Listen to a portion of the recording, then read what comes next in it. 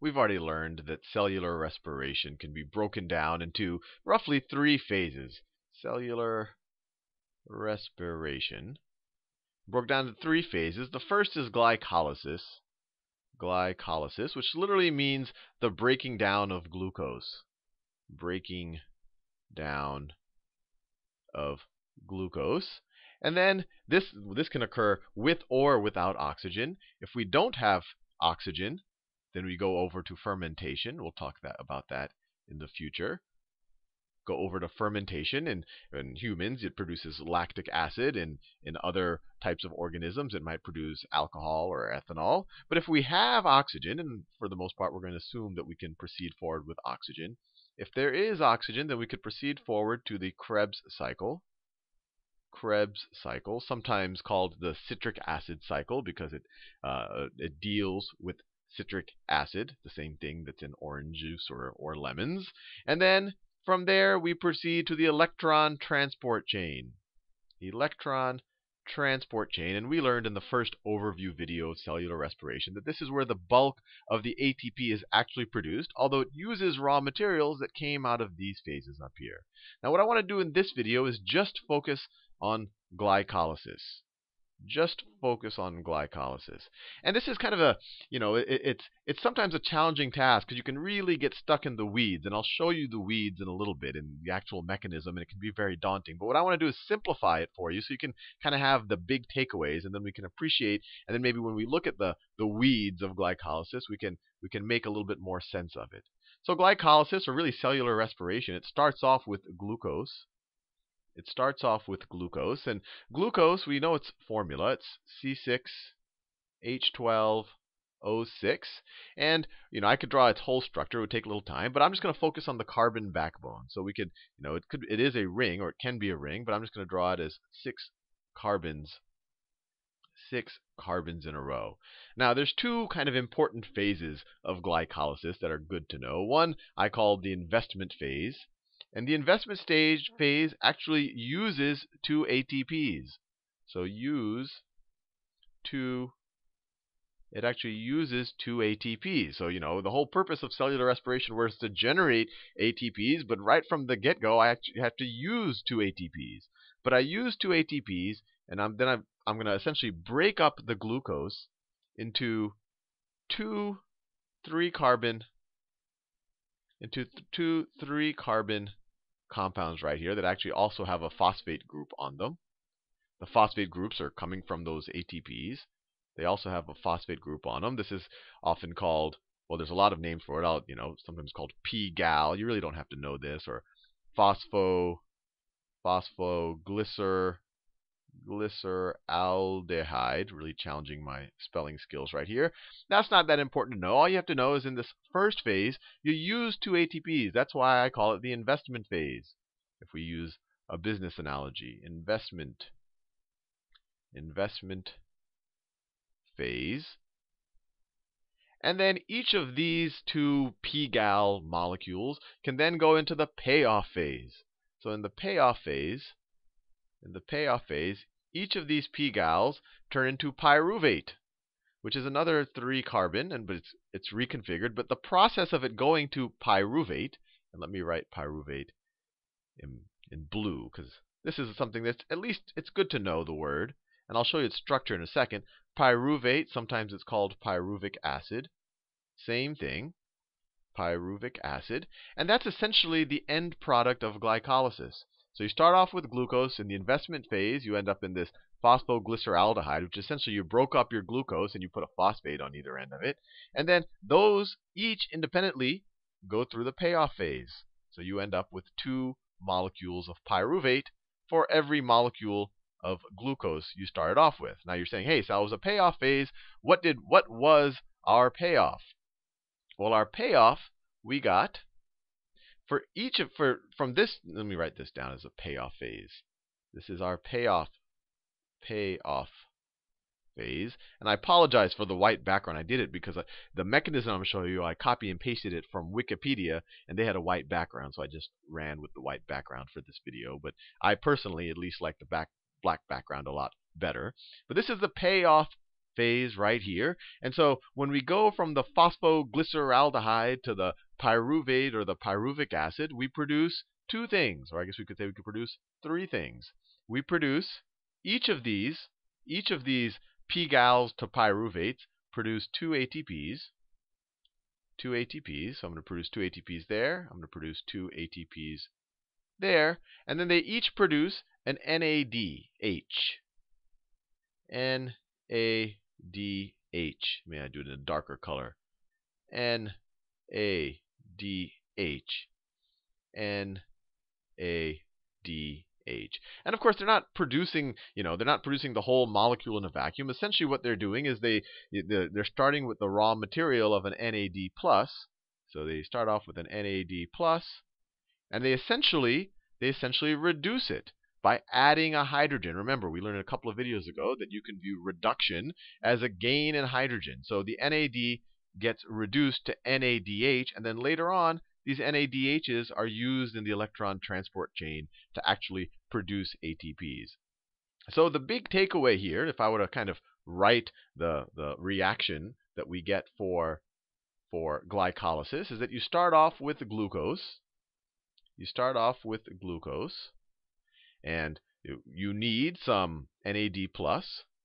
And actually, for every mole of glucose, you're going to need two NAD+. You're going to need two ATPs. So I'm just writing all the ingredients that we need to start off with. And then you're going to need, well, let me say, well, these guys are going to be ADPs before we turn them to ADPs. So I'll write plus 4 ADPs. And then after performing glycolysis, and let me write it here. Let me write also that was an ADPs. Let me just rewrite that part right there. 4 ADPs, and then you maybe need 2 phosphate groups because we're going to need 4 phosphate groups. Plus 4, I'll just call them. Sometimes they're written like that, but maybe I'll write it like this: 4 phosphate groups. I'll do 4 phosphate groups like that, and then once you perform glycolysis, you have 2 pyruvates. You have 2 NADHs. The NAD has been reduced. It gained a hydrogen. RIG, oil rig. Reduction is gain in electron, but in the biological sense, we think of gaining the hydrogen because hydrogen is very non-electronegative, so you're hogging its electrons. You gained its electrons. So 2 NADHs, and then plus these 2 ATPs get used in the investment phase. That's why I kind of wrote them a little separately. So these 2 get used. So then you're left with 2 ADPs, and then these guys essentially get turned into ATPs. So plus 4 ATPs. I guess we didn't need 4. We only needed a net of 2 phosphate groups because 2 jump off of here, and then we need a total of 2 more to get 4 jumping on there. But the big picture is you start with glucose, you end up with 2 pyruvates, you use up 2 ATPs, you get 4 ATPs, so you have a net of 2 ATPs formed. Let me write that very big. Net, what you get out of glycolysis is 2 ATPs. You get 2 NADHs that can each later be used in the electron transport chain to produce 3 ATPs. But you get 2 NADHs, and you get 2 pyruvates, which are going to be re-engineered into acetyl-CoAs that are going to be the raw materials for the Krebs cycle. But these are the outputs. These right here are the outputs of glycolysis. So now that we have that big picture, let's actually look at the mechanism, because this is a little bit more daunting when you see it here. But we'll see the same themes that I just talked about. We're starting with the glucose right there. It is a 6-chain. It's in a circle. It's in a ring. 1, 2, 3, 4, 5, 6 carbons. I could write it like that, just to make it a huge oversimplification. Goes through a few steps. I use an ATP here, so that's, let me do that in a color. We do it in orange whenever I use an ATP. I use 1 ATP there. I use 1 ATP there. And just like I told you, they have a slightly different name for it, but this is the phosphoglyceraldehyde right here. They call it glyceraldehyde 3-phosphate. It's the exact same molecule. But as you can see, just when I drew it very roughly before, you've got 1, 2, 3 carbons there.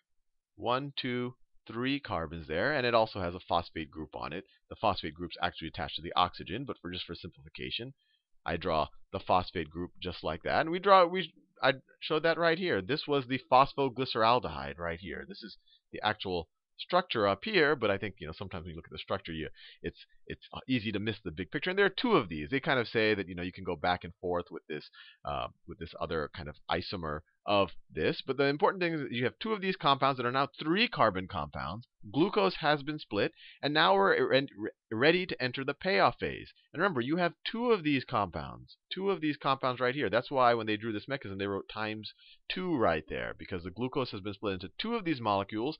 So each of the molecules are now going to do this right here. And for each of the glyceraldehyde 3-phosphates, or PGALs, or phosphoglyceraldehydes, we can look at the mechanism. And say, okay, look here. There's going to be an ADP turning into an ATP there. So this is plus 1 ATP. And then we see it again happening here on our way to pyruvate. Right there. Then we have another plus 1 ATP. So for each of the PGALs, or the phosphoglyceraldehydes that were produced, we're producing 2 ATPs in the payoff phase. Now there were 2 of these, so total for 1 glucose, we're going to produce 4 ATPs in the payoff phase. So in the payoff phase, 4 ATPs. In the investment phase, we used 2 ATPs. So total net ATPs directly generated from glycolysis is 2 ATPs. Right? 4 gross produced, but we had to invest 2 in the investment phase. And then the NADHs we see right here. For each phosphoglyceraldehyde, or glyceraldehyde 3-phosphates, or PGALs, or whatever you want to call them, at this stage right here, you see that we are reducing NAD+ to NADH. So this happens once for each of these compounds, and obviously there are 2 of these. Glucose got split into 2 of these guys, so 2 NADHs.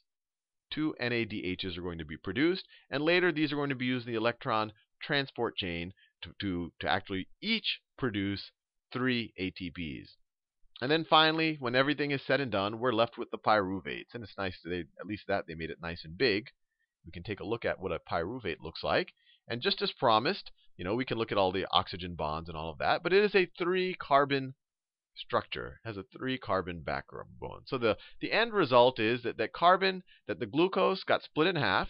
It got oxidized. Some of the hydrogens got stripped off of it. As you can see, there's only 3 hydrogens here. We started off with 12 hydrogens in glucose, and now it has carbon is bonding more strongly with oxygen, so it's essentially having its electrons stolen by the oxygens, or hogged by the oxygens. So carbon has gotten oxidized in this process. There's going to be more oxidation left to do, and in the process, we were able to generate 2 net ATPs, and 2 NADHs that can later be used to produce ATPs.